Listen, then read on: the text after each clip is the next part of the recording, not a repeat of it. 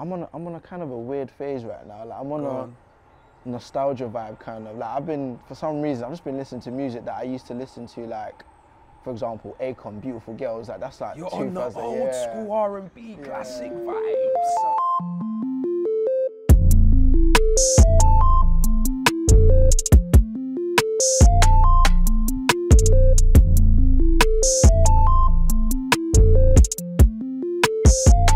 Yeah, man, it's your boy, I'm Philly, and we are back with another one. This one is Pavement to Pitch. Before we start this one, please make sure you comment, like, subscribe, and turn on that little notification bell because it lets you, I always do this, but you lot know the drill by now. Just press the bell so you can get notified when we upload a new video. All right, cool, bro. So this one, I like these interviews, man. I get to know you as a player on and off the pitch. Yeah. I just want to start by asking, how did it all start? Where did it start? Sunday League? Like, how did it happen? When did you get started? Yeah, Sunday League. Like, I just remember my mum and dad always told me, like, as a kid, I just had so much energy, and it's like they needed a way to get that energy away from them in the house and stuff like that, because it was mental sometimes. So like, I think when I was like in year one, I just like started kicking the ball about, and I just like really enjoyed it.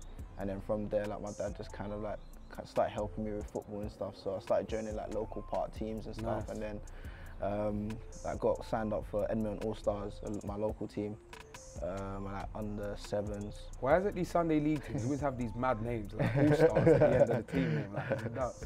But yeah, and then from that, I spent like 2 years there, and then got picked up by Spurs, and then been there. You've been there all your life? Yeah, since I was 10. To be fair, I went and tried other teams. I went Arsenal, went Chelsea, didn't work out, but then obviously I went Tottenham and yeah. Sick. So what position did you start off in? When I tend to like interview players, they always like, some tend to start as strikers and then just work the way like back towards, you know what I mean? Like, was that the same with you? Same with me. I was a right winger. Then kind of got shifted into midfield, and then went to Tottenham, and then I remember my first game was against Arsenal, and like, I just remember, because obviously they released me, I just thought, do you know what, I've got to show them that, you know, you lot shouldn't have done that. So I just went around smashing everyone. No way. Like the coach was like, do you know what, we need you at centre back. So literally since then I've been a defender. Did you, at that point though, you see when the coach made that decision, was you a bit bugged, or was you just happy that you were still playing football? I'm 10, I don't care, man. As long as I'm a football team, I get kit, boots. You know, that's something you obviously, something you didn't get at Sunday League. I was like, bro, I'll play for Tottenham. So yeah, so it didn't really faze me or anything. So talk to me about the first time you ever made your debut. Who was it against? Was there nerves? Was you excited? Funny enough, it was professionally, like my professional one was, so I went pre-season with the first team, and that's when I made like my debut in the pre-season games against Juventus. And then Was that the first team you played against? Yeah, that was the first professional, like, was that when Ronaldo was there? Yeah, Ronaldo, Higuain, Mandzukic. Like, it was crazy. I remember like my agent even sent me a picture of it, like seeing, like reminiscing of the time. Like, I'm literally staring at Buffon like in awe, because it's like I've never seen him before. It was amazing. So how does that work though? What, do you find out the night before you're gonna be playing, or is it like a case of on the day just picks the team? I think it depends on what how the manager approaches it. You know, some on the day, some 2 days before, some the day before. That game I found out on the day, so I didn't think I was going to play. I literally just saw my name on the team sheet. I was like, oh, wow. Was you nervous? Yeah, 100%. Yeah, like very, very, very nervous. I feel like now that we've mentioned those giant names in football, who's been the toughest opponent to play against? I'll probably say I got 3. I think everyone knows this one. I think everyone will say it, probably Adama Traore. Yeah, okay. That guy's a handful, man. Yeah, Mane. Definitely. Yeah, ridiculous, man. And one that might surprise people, but I think people are going to see it, and I think people probably have seen it, and I think that's Saar from Watford. Relentless, man. Yeah, he's a very, very good player. Yeah, he's very similar. Yeah, very similar to Mane, like direct. Nah, he's very good. So talk to me about like the transition of like being in with the 18s and the 23s on a regular basis, and then now like being a solid part of the first team. Yeah. What was that like? What was that experience like? It's very different. So I think 18s, 23s, I think as much as you are a team, you're kind of individuals, because it's like you're trying to make that breakthrough. So you have people wanting to do their own thing. With the first team, it's one objective, like you're trying to win. You're trying to win a trophy, especially Spurs, where we're trying to win something since we haven't won anything since 2008. So like everyone's mindset is that everyone's just trying to win. Everyone's trying to, you know, be the best. And for you to be the best, you got to work together. So for me, it was understanding, you know, say I'm not playing, I can't be annoyed. I can't be upset because I got to, you know, help out the starters and stuff like that. Whereas 23s, 18s, maybe it's not good, but you can afford to because it's like you're kind of thinking about yourself. Yeah. So that transition is what I've learned from it. You know, just kind of not being selfish. You can be selfish, but being unselfish as well, because you know you need your team to win. So that transition is what I've learned. So in your career so far, what would you say is the biggest highlight? What are you most proud of? I think definitely for me, playing in the Premier League. I think making my debut against Liverpool. Yeah, they were the champions. It's not easy, you know. Your debuts have been crazy. Yeah. You know, for the manager to put me in a game of that magnitude is crazy. You know, and honestly, I'll never forget that day. Never. Was your family in there and that? Yeah, man. My dad was there. My boy was there as well. My mum couldn't make it. She went church instead. Oh, you know? Respect her. Yeah, though. She doesn't like watching me play football. To be honest, No. like, she doesn't feel. Why? It's not a fight you're having. It's not I know, UFC. but it's just like she doesn't.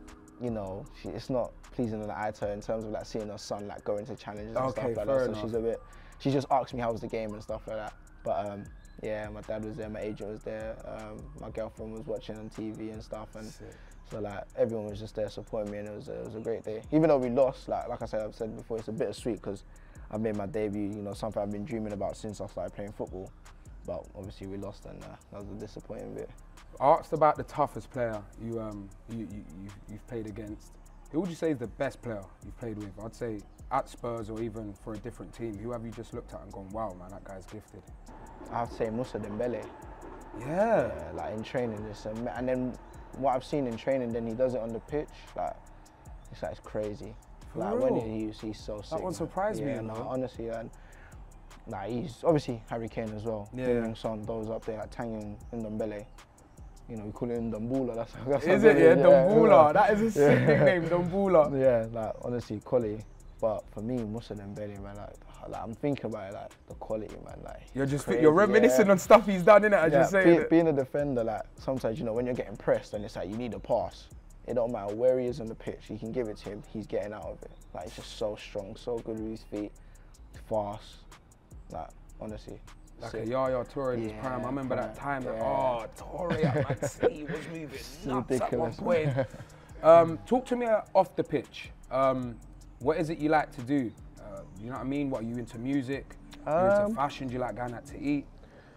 Funny, I'm a plain Jane, man. Yeah, I'm pretty simple. Like for me, football takes a lot out of me. You know, it exerts a lot of energy. So for me, when I get home, I normally just chill, watch some TV, Netflix, movies, PS. So that's kind of me. Obviously, here and there, like. What games do you play on PS? FIFA, Pro Clubs. Clubs is lit. Please, I know everyone's got a funny club's name. What's your club's name? No Rooms for Error. See, no room. Everyone's got a funny name for clubs. What is mine? I can't even remember. Ballers First or something like that, or On the Ground. We've made so many. You know when your record gets dead, you start making new ones. Yeah. So yeah, that's what we're on at the moment. Cool. Talk to me about music, man. What sort of music are you into? Do you tend to listen more to like US artists? Is it UK? I'm on a kind of a weird phase right now. Like I'm on a nostalgia vibe kind of. Like for some reason, I've just been listening to music that I used to listen to, like, for example, Akon, Beautiful Girls. Like that's like you're on the old school R&B classic vibes. So I'm kind of taking it back, you know. Obviously here and then, like. Obviously Drake's album's just dropped. Like even that, I haven't even heard it. I've heard one song and that's still way too sexy. But even like Kanye's done that. Like, I haven't taken it in because I've just been like listening to like music back in the days and stuff, just like nostalgia feeling and stuff. So, but yeah, I've been listening to Dave's album. I can't lie, man. Dave is a different level, man. Yeah, man. That album's really good. I'm waiting for that concert, man. I've got the tickets. Is it? Yeah, you got the tickets. CG. Yeah, I'm ready to go, man. Clash. The dance, all of that, I've been listening to Dave from young though, like early when he made his first mixtape and like Thiago Silva and stuff like that. Okay. But like it's good to see like all the transition, innit? Yeah, man, he's doing good, man. So talk to me stadiums. I like asking this question. I always get some interesting answers because I feel like everyone assumes the answer is always going to be a big club. But what would you say the toughest stadium has been for you to play in? I know you said the big club one, but I have to say Chelsea. Chelsea's tough, yeah. Chelsea is a very tough place. The crowd are can't really go into too much detail with that one, but the crowd are they're immense. Yeah. It's a tough place, and obviously they're a good team as well. So it's like you really feel like it's just pressure. Do you know what? Another one I got to bring up. Twice we've played there already, and it's like crazy. And I have to say Wolves. Yeah. Wolves is telling you, it's the clubs. The clubs that you don't think that enough, but Wolves is tough. Wolves is tough. All right, cool. So obviously it's mad atmosphere, but it must be nice like having the fans back. Yeah, definitely. I think even for us, the first game, City, I think I'm not saying if the fans weren't there we don't play as well, but I think they were our 12th man. You know, we felt that extra push, and you know, when we were digging in, they were, you know, cheering us on. Did it really make a difference? Yeah, nah, big difference. I think they just give you that factor to just keep going. Even sometimes the away fans, you know, like, you know, when they're chatting against you, booing you and stuff like that, it kind of gives you like, okay, carry on, like, I want it. Yeah. So like, no, it's great to have the fans, but obviously, like I said, we've missed them. You know, obviously what's going on with COVID and stuff, but it's just great to have them back. And yeah, it's all good. Yeah, brother, it's been an absolute pleasure meeting you. I remember watching you on the Spurs documentary, and I feel like you come across in that amazing. And that's how I discovered you, man. And now look at you, bro. You've just gone from strength to strength. All glory to God, bro. I wish you nothing but the best.